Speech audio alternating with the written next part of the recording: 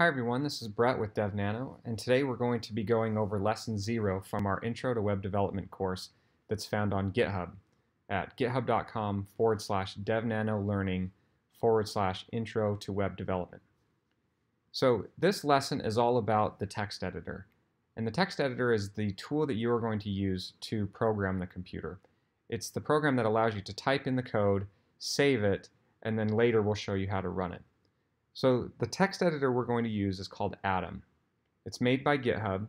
It's free, it's simple, it works on all major operating systems, and it's not just for beginners. It's really good for beginners, but it will stay with you all along your journey as a computer programmer, all the time up until the time you are a senior level programmer. So I'm going to go through some installation instructions and the configuration instructions. So if you click on the link in the notes to take you to atom.io, it'll take you to their page and you'll see a big red button which says download for Mac. So I'm going to download the file to my desktop, and as that begins to download you'll see that the file is about 90 megabytes. So depending upon the speed of your internet connection, it could take a few minutes to download.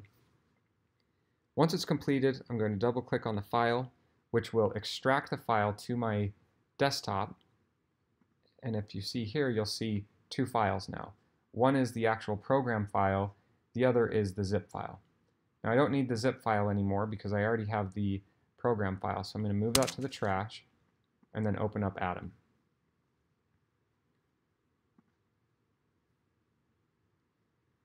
So when Atom opens, you'll see a few different things. First, you're presented with a blank document where this is where you can start to type in your code. And we'll get to that later. But before that, we want to show you a few things on how to configure Atom. So I'm going to click on Atom and go to Preferences, and then I'm going to go to Packages, and in here I'm going to look for any package that talks about autocomplete, and we're going to turn that off or disable it. So you'll see autocomplete Atom API, and then I'm going to hit disable. Autocomplete CSS, disable. Autocomplete HTML, disable. Autocomplete plus, disable. Autocomplete snippets, disable. Autoflow, disable. Autosave, we'll keep that because that's nice to autosave. And there's a bunch of other plugins here. We won't talk about those yet, but the main thing is we want to disable all the things that it automatically does things for you. And the reason for that is as you're learning, we don't want it to do things that you're unaware of what it's doing. It's really important that you learn each and every step that it takes to write the code, save the code, and then run the code. So all of these different things just autocomplete code as you're typing it, and we don't want to enable those. So that's how you install Atom. The next thing you're going to need, as you'll see in the notes here, is the web browser. Now, all major operating systems come pre-installed with a web browser, but we want you to use Google Chrome. And there's a number of reasons for that, which we'll go into, but at a future date. But we want you to get started with this because Google Chrome has a lot of tools that enable web developers to debug their websites and understand what's going on, and it's all bundled in, so it's really convenient. So if you click on the link in the notes, you'll go to the Google Chrome homepage.